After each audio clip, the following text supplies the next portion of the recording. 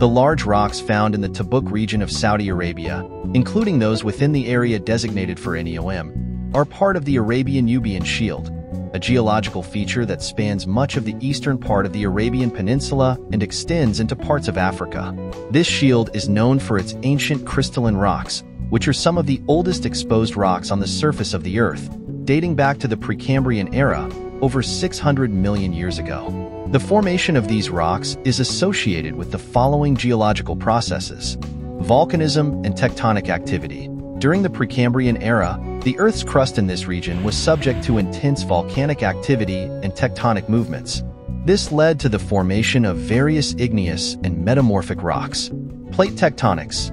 The Arabian-Nubian Shield was formed by the convergence and collision of several microplates and island arcs.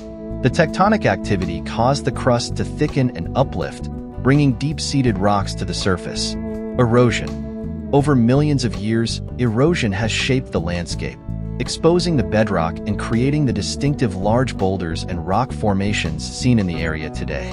Weathering. The region's hot and arid climate contributes to the weathering of rocks, which can lead to the formation of unique and large rock structures.